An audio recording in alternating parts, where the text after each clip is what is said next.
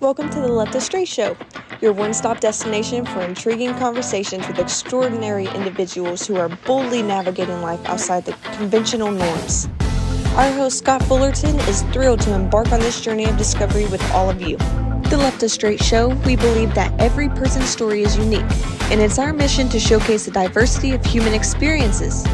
We bring you the untold stories of fascinating people who identify as LGBT+ and allies, pushing boundaries, breaking stereotypes, and making a positive impact in our communities. On this show, we bring you a diverse lineup of inspiring guests, from activists to artists, and entrepreneurs to entertainers, and everything in between. We dive deep into their personal journeys, discovering the pivotal moment that has shaped their lives and careers. You can expect thought-provoking discussions on a wide range of topics, from LGBTQ rights, social justice to arts, culture, mental health, and more.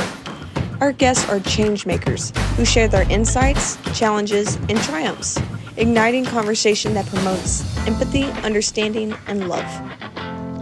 So whether you're part of the LGBTQ community or an ally looking to expand your knowledge and show your support, the Left of Str8 Show is for you. Together, we can build bridges of understanding and acceptance, celebrating the beauty of what makes us all unique. So sit back, grab a drink, and get ready for the show.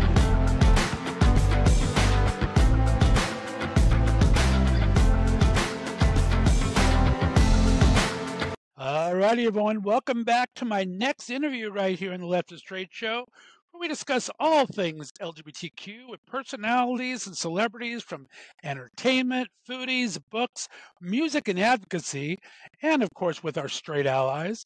I'm your host, as always, Scott Fullerton, and today I'm excited and scared to have a special guest with me here in the spooky month of October. The creator, producer, and host of the Scream Queer podcast is with me. Ralph Anthony's on the phone in a super secret location, so reverting back to our first audio-only interview of the season. Ralph talks horror stories, true crime, LGBTQ issues, the paranormal, and reviews of horror entertainment, as well as letting his audience ask him questions from time to time, all through a queer point of view.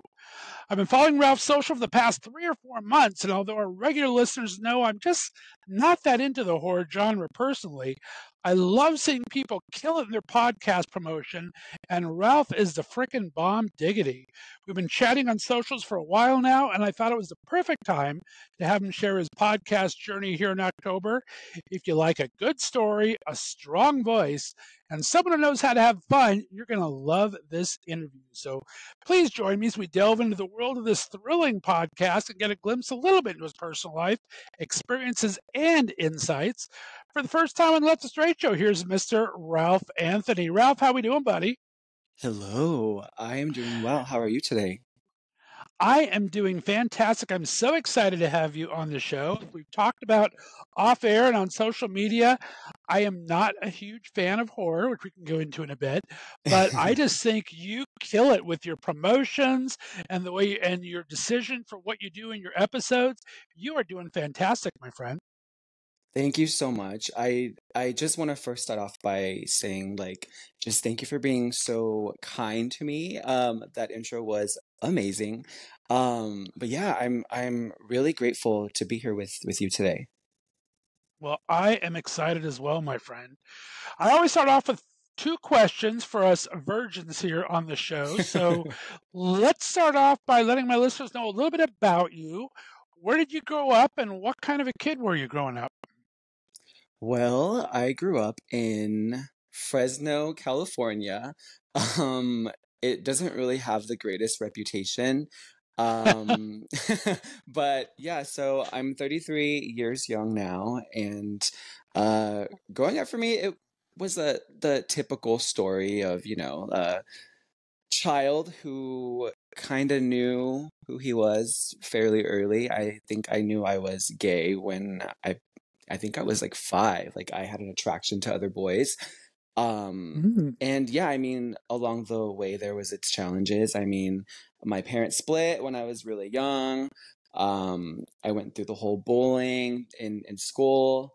But I mean, here we are today. I mean, that I feel like we kind of have to go through that to kind of shape who we are now. Right. Yeah. Well, we know you're young because you're still admitting to your age, so I like that. I'm impressed by that all of a sudden because I haven't told my real age in decades, I don't think, but I hear you. Very cool.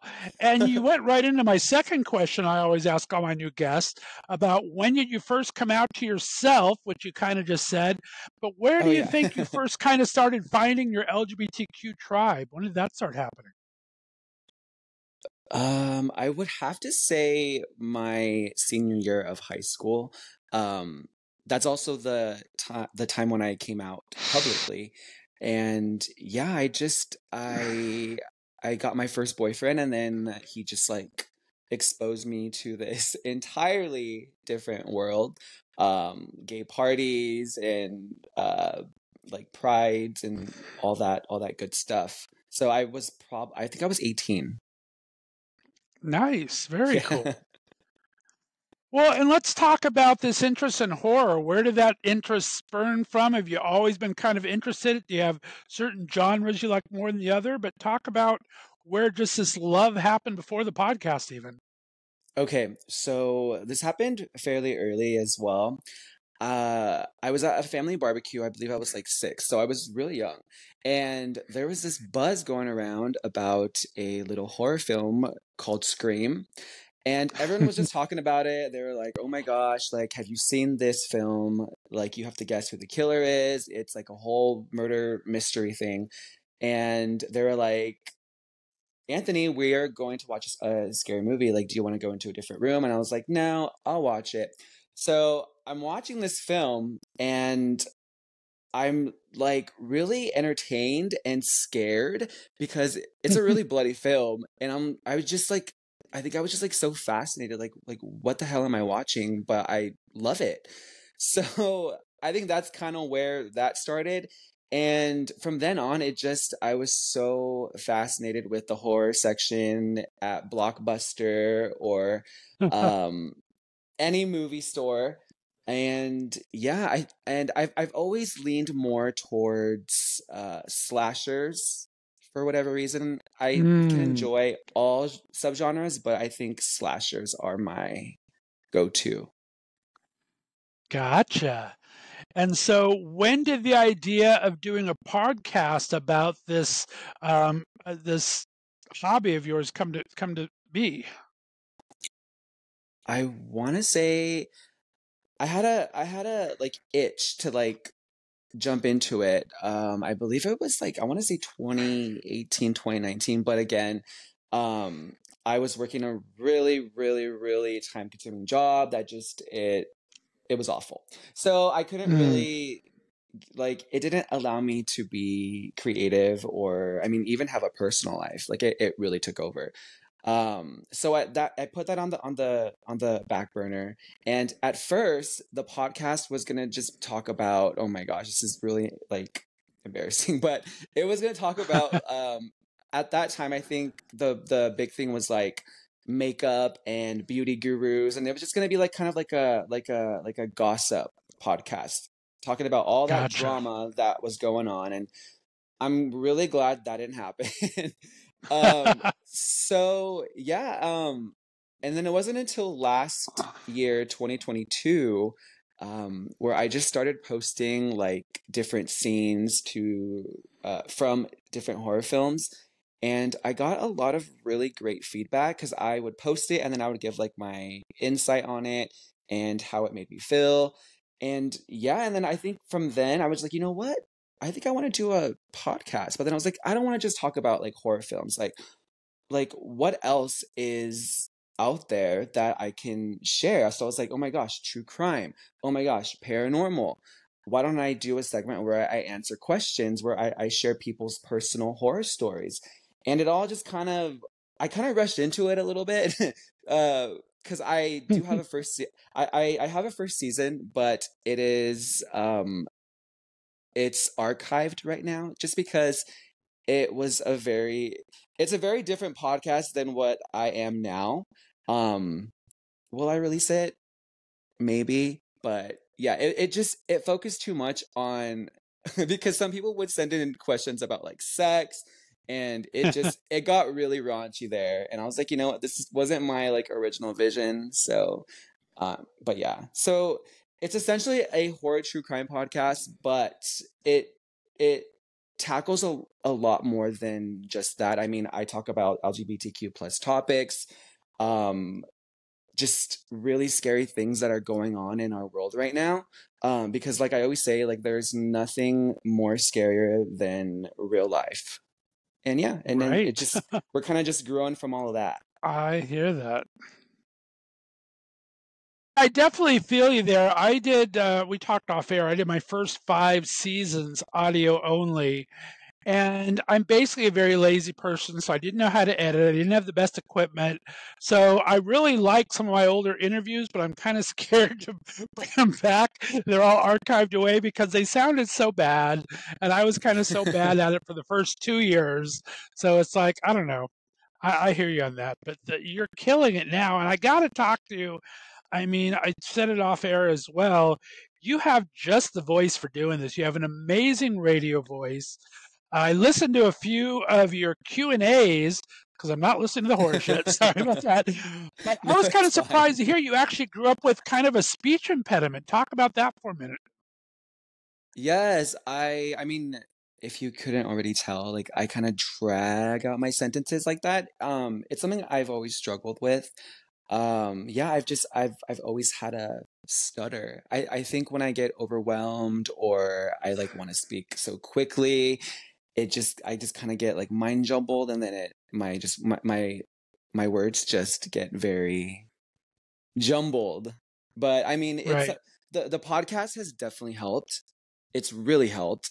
It's really helped me slow down and just like flow smoothly when speaking. Right. Could you tell? I got it, but I think that's just kind of cool the way that the podcast has helped you overcome that and everything. And like I said, you have the most amazing radio voice as well. I just love to hear you talk about everything. It's amazing. Thank you. Let's kind of talk about, I mean, your interest started with Scream, you said. Is that where the name of the podcast came from? Where did you get the name of your podcast?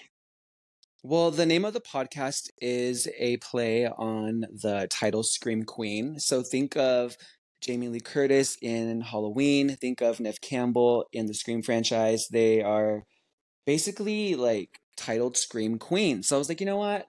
How can I play off of that? So I was like, you know what? Let's do Scream Queer podcast. And ta-da! So yeah, I think that's probably one of the biggest misconceptions. Like, yes, I do pose in my Ghostface cosplay. I do talk about the Scream franchise quite often, but the podcast isn't just talking about the Scream franchise. I think that would get very boring after a few episodes. I mean, I can only talk about that for so many episodes. Yeah, it's tough because it's not episodic, right? It's only a couple of movies. So, I mean, you Yeah, can go so far in that and then you're kind of stuck. But like I said, you do so many different things with the true crime. That true crime is such a huge thing these days. I mean, there's about 8 there's so million many. podcasts devoted to it. But you really kind of handle it so well from everywhere from like 9/11 calls and things like this. Where do you get your ideas? What inspires you to do the true crime bits? Honestly, just as much as I hate to admit it, um, just either these are cases that I've heard of and wanted to like do more research on, or just scrolling through TikTok. As basic Really? as that, yeah, because I guess I've just liked a lot of true crime content. So, I mean, I get all of these like 911 calls, and I'm like, oh my gosh, that's a good one. Save that for later. Oh my gosh, this one, save that one. And then I will type in on Google, be like, this, and this, and then I'll do all my research on it. I essentially create like little essays for each case, and then I deepen up my voice and I read them. Nice. I just couldn't. I had a true crime podcast or LGBTQ true crime. That's all they do. And he has his own podcast network. And his network, I think, has had 5 million downloads in the last 2 years or something. It's just crazy how much that true crime goes for now. Hi, are they looking for new talent? I'm totally kidding. I'll arrange an introduction. That's for sure. If I could speak about it, I would, because it is definitely is very lucrative. Thank you. But talking about your voice, I also want to talk about your production value. I am lazy as hell, so I So am basically I. do editing. I kind of edit as basic as I can. I never did the audio before, but you're fun though. When I listen to you, you have all these little sound effects for things and little everythings that kind of go through it. That's got to take some time, but it makes it so much fun. What decided you make you go that route? Well, from personal preference, when I listen to some podcasts and even audiobooks, like when they insert different sounds or there's creepy music, I feel like that kind of like takes you into that world more. And like Right. my goal is just to kind of have each episode be like little mini audiobooks or mini movies that you can like imagine. Because I am very inspired by, like, as a child I was also obsessed with Art Bell's radio show Coast to Coast, where he talked Oh, about all the right. like ghosts and like Bigfoot, and I was obsessed. So I mean that's kind of another reason why I haven't really gone to video, that and because I am also lazy. But yeah, no, I want each episode to be its own experience. I love that. I forgot about Art Bell's Coast to Coast. There was some creepy stuff on that Yes. show. Yes, Oh it my was God. insane. I got to tell you, I don't like horror for two reasons. There's really only, well, maybe three. But first, I'm not a big blood and guts person, so I don't even watch army movies. So I don't like horror movies that have a lot of blood and guts. The second reason is kind of homophobic. When I was young, probably 14 or 15, I went to a horror movie with a bunch of friends, and I'm a jumper, right? You startle me, I'm going to jump. I'm going to. Yeah. So I think it was like the first Halloween or maybe My Bloody Valentine, something back in the day, right? One of Yeah. the really scary ones. And a scene came on, and I reached over and I grabbed my friend's hand, this guy, and I got teased for like being, how queer are you holding someone's hand because you got scared? Oh my And so it was like, gosh. and I was still coming to terms with all that. So it's like a little homophobic in me kept me away from horror, and I just don't like to jump. So it's like I'm trying to get over it, but I'm not able to get into the genre whatsoever. But it's such a powerful, it brings so many people together to talk about, and you have such great interaction with your fans. These questions, sounds like you get lots of questions. Talk about the fan interaction and Yes. how that's been for you since the podcast started. Oh my gosh. It's been great. At first, I mainly was just getting questions from people I knew or like word of mouth. And then it wasn't until I believe it was May where I started to notice some traction on my social media. And I'm like, wait a minute, we're getting somewhere now. And I've kind of created this like little community almost. And it's so cool because if I hadn't pursued this, I wouldn't have like talked to like such awesome and very talented people. And I think that's probably my favorite aspect about being a podcaster, is just being able to connect with people like you and just have these conversations about like horror and just everything. So, I mean, that whole aspect has just been so great. It is really cool when you get to talk to other podcasters. I enjoy it a lot. I mean, I don't think there's really a competition in the podcast field. I think we're all kind of doing our own thing for our own reasons, and everyone has a great story to tell. So I love kind of hearing from like I said, I don't listen to your genre, but I love the way you work your podcast. I love your voice. And you talk about people kind of catching on social media. You do all your own graphics because your graphics are amazing. I do, yes. Yes. I've since Wow. since I was in high school, I've just always loved like graphic art and just all of that. That is very cool. And you've done collabs in the past. What draws you to someone to kind of do a collaboration like that? Is just something you find interesting? Do people come to you? How's that been working out for you doing these different collabs? I saw you've done it Y- with a couple of wine gays. You've done it with a couple of other girls Yes. that I said. I mean, you've had some fun with them. Yes. I think it just comes down to, I mean, DMs, like either one of us. Well, because okay, so what I've been loving also is just I'll sometimes post like, hey everyone, like send me podcasts or send me episodes that you want me to listen to or check out. And because I really do like love going and discovering new podcasts because I mean, like you said, like it's not really a competitive world. I think because we can all identify with like the struggle and time that really goes into just one episode. So yeah, I mean I've discovered some of these podcasts and like I'll either reach out to them or they'll reach out to me, be like, oh my gosh, I love your podcast, and then they'll be like, oh my gosh, we should do a collab, and it kind of just goes from there. That's awesome. I love that. Yeah.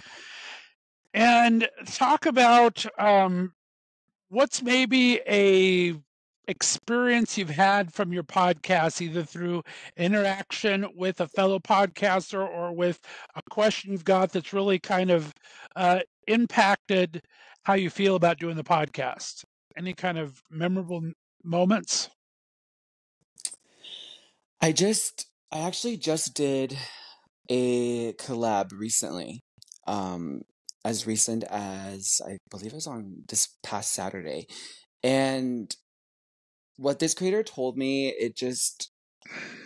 it kind of hit me in all the like emotional places. I got Mm, teary-eyed. I was like, "Oh my gosh, like oh my gosh." So basically, she was just commending me, just like what I'm doing and just being like kind in this community because there can be a lot of nastiness out there.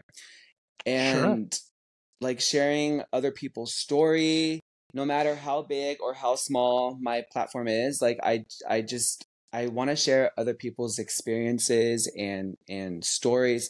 And she just like really pointed that out. And for someone else to like point that out, that like I mean, I'm not trying to like I don't want to how do I say this? I don't want my horn tooted, but just to hear that from someone else, it was like, oh my gosh, like what I'm doing is actually like doing something here.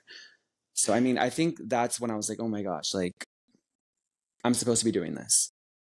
That's amazing. And yes, you are, my friend. And talk about I mean, you do some fun things with the questions. You're very self-depreciating. It's like, okay, we're gonna go through these questions. I'm gonna muck it up. Be sure to take a drink every time I do. Where do you come up with these little fun things? How do you make it fun like that for other people? I mean, if those close to me, they would consider me a clown. I think one of my favorite things to do is to make people laugh. I will say the most outrageous and ridiculous things. I have a very dark sense of humor as well. So I mean, for my newer friends, it's been kind of hard to like see how far I could go because I can go really far. Um, but but yeah, I don't know. I'm just like, because if I'm gonna mess up, like let's make it like a whole drinking game, or I just think like making fun of yourself is kind of therapeutic in some sort of twisted way, and I'm Right. really good at that. Yeah. Nice. Now, I do a lot of interviews on my show. You do these collaborations. Is there anyone you'd really like to interview? Is anyone you've brought on the show yet, or someone's kind of on the bucket list of people you want to bring on the show to interview about the genre or true crime or something? Yes, actually. I don't think I got into this when I was telling you how I got that like push to really pursue podcasting, but I listened to a podcast with Daniel Harris and Scout Compton Taylor, who are really big in the horror world. Danielle Harris is known for being the little girl from Halloween 4 and her in Halloween. But yeah, so like their podcast, it's like they do true crime here and there, but they mostly just talk about like women's struggles and motherhood and sex and all of that. So that was kind of my inspiration. So I mean, I would really love to sit down with one of them or even both of them in the future. Right. Nice. And talk about, we're in the spooky season now. We're in October. Do you have any? Are you ready for it? I am. I'm the weird. I've always been the weird gay. I'm the Christmas gay. 90% of the gays are the Halloween gays, and 10% Christmas. I'm the 90% Christmas, 10% Halloween kind of guy. Yeah. Just because I've always been a big guy, so I can never find a good costume, to be honest. But that's beside the point. But Oh yeah, my I do like to gosh. go. I grew up in Southern California, so I'd go to the West Hollywood. It's huge Halloween festival right on Hollywood Boulevard. They close off, Yes. or Santa Monica Boulevard. They close off the whole thing. So I've had a lot of fun at them, and I've thrown a couple of really cool parties. But it's not my big season. How is it for you? Talk to me what Halloween's like for you in October. Well, surprisingly enough, it's pretty tame. I think this is the first year that I'm really going to go all out. I'm probably gonna have like a whole haunted house going on here. I'm probably gonna scare a few kids, but yeah, like it's pretty tame. I love the whole atmosphere and the whole vibe of the whole season. Because I mean, once Halloween hits, it's like the year just flies by, and then we have Thanksgiving and Right? Christmas, which I also agree is the best time. But yeah, I think I just like love this time because I mean, Halloween, it's an excuse to just dress up and be a fool the whole night. But Right. yeah, so normally I will just like go have a drink or go out, maybe go to a few parties. But this year's been really chill so far. I mean, we haven't even hit like official spooky season. But yeah, I definitely want to maybe go to Halloween Horror Nights or go to like a Now, party do or you two. have anything? I live near Cedar Point, which is like a huge Six Flags with some of the best roller coasters in the world. They do a great scary night. I know Knott's Berry Farm down in Anaheim, California, did a great scary night. Do you have any cool scary nights by you that you'll go to, that you like to go to in NorCal? There's one, I believe it is in Sanger, California. It's a bit of a drive. Mm. It's called Hobbs Grove, and it's fairly popular in the Central Valley. So I might go there. But that's one of those places where they kind of don't change it up every year. So I Okay. mean, I kind of know like what to expect already, and I the reason why I'm drawn to Halloween Horror Nights is because every year there's something different. Right. No, that Do makes you do sense. I you like like. to go to haunted houses? I do. My trouble is that I kind of can't see when a strobe lights happen, so I get freaked Oh out by strobe yes. lights. I get totally blind for some reason. My eyes can't handle it, and so then someone will scare me, and I'll do that jumping we talked about earlier, and I'll look like a Yes. fool. But Oh my yeah, I gosh. love a good haunted house. I think they're fun, but strobe lights, that little part of it, always messes me up for some reason. But I do like them. Can I ask And what's the then last scary movie that you've watched? Oh my gosh. It's been so long. I would say probably either one of the later Halloweens or one of the later Poltergeists. Like I couldn't see my friends keep trying to get me to go to see Saw. I won't see that. It's just there's so many now. Like what's all the nun things out now and Oh stuff. There's just all yes, sorts of. The Nun There's a 2. horror movie literally every week comes out a horror movie though. Aren't they making a jillion of those? Don't you find yourself seeing a lot of them? There is, yeah, there's a new Exorcist film coming out, and for me and like the whole like paranormal like demon horror films, I normally don't geek out over those just because in the past some of them have just been poorly produced and they're not very good. They're poorly Right. executed. I had just seen the new Nun. It was okay. Um, but no, so I kind of I'm very judgmental when it comes to that. Like I'll look at the preview and like if I don't like what I see in the trailer, then I'll be like, I think I'll skip this one. So there is a lot of horror films Mm, coming out, but I don't necessarily watch them all. gotcha. Yeah, because they seem to make a new one every other week. So yeah, Yeah. that's kind of wild.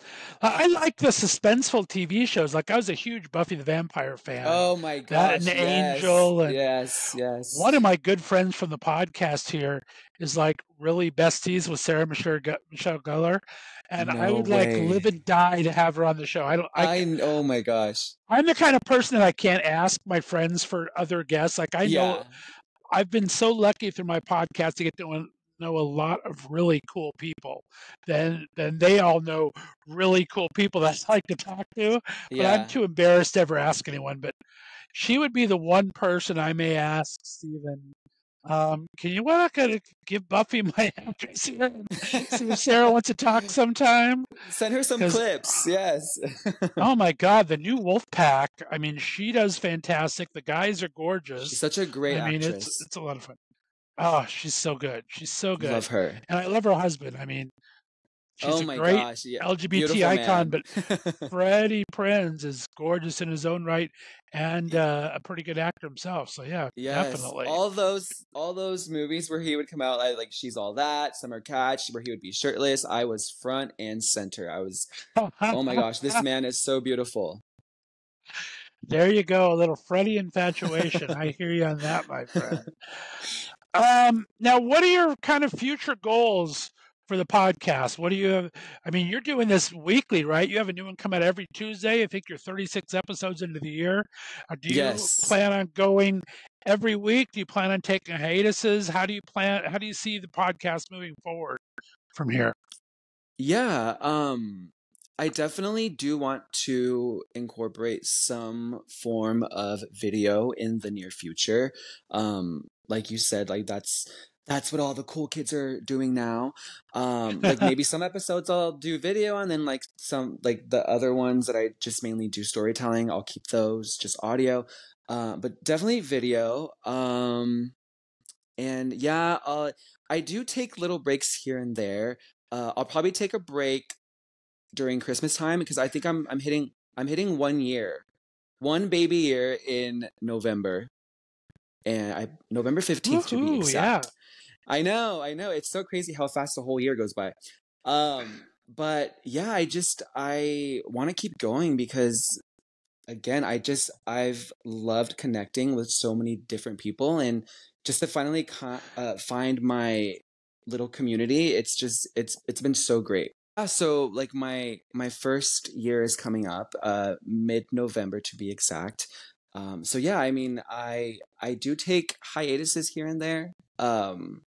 Probably in December I will take my hiatus, and then I'll be back with season three. But yeah, like I have big dreams for this little podcast of mine, and like the whole just connecting with other people. That's my favorite part. It's really putting me out there. It's really me stepping out of my comfort zone. And it's been so great just to hear different people's stories. That is awesome. Well, you are killing it, my friend. What do you do when you're not podcasting? How do you unwind? I mean, this takes up so much time, and I know you work Yes. full time as well. How how do you kind of unplug and rewind? Does going out to a movie do it for you, or are you a home person, or do you like to go out? What kind of how do you spend your downtime? Well, I live by this mantra. Not really a mantra, but I love when people cancel on me because I am a big homebody.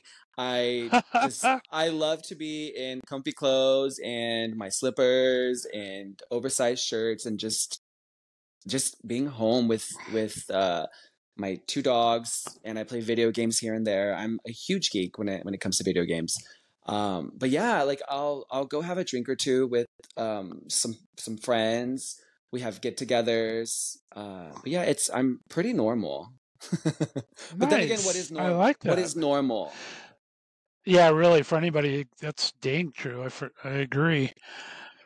Well, I got to tell you, Ralph, it's been very exciting to have you on the show. I hope everyone who enjoys a little bit of true crime, a little bit of horror, a little bit of LGBT, a little bit of everything, listen to Yes. the Scream Queer podcast. New episodes every Tuesday.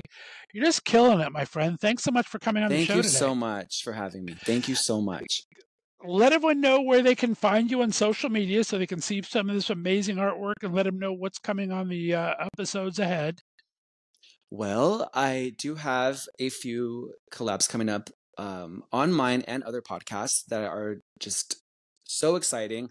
I have one coming up, I believe, soon, where I speak to a paranormal expert, and just the stories and the experiences that she shares are just so phenomenal. It's crazy. And you can find me. I'm most active on Instagram, at Scream Queer Podcast, or if you want to follow my personal Instagram, it's at Ralph Anthony with 3 Y's. I do have a YouTube channel, but I'm not really active on there. I just watch videos and like other people's content. But never say never. I might start posting on there in the near future. But yeah, it's mainly Instagram right now. There you go. And you are killing it there, my friend. Anthony, thank you so much for being on the Left of Show today, and enjoy your spooky season. Thank you for having me. All right, stay on the line for me, guys. We're going to have a special 5 questions with Anthony next Tuesday. Look for that. We're going to have all sorts of fun. Check out Anthony's podcast, guys. You're going to enjoy every second of it if you're into all that kind of fun horror. And like I said, there's mixed with LGBT stories, some great fan interaction. And I just love this podcast. So enjoy it. We'll see you next time. You're listening to the Left of Str8 Show right here on the Left of Str8 Radio Network. Bye-bye, everyone.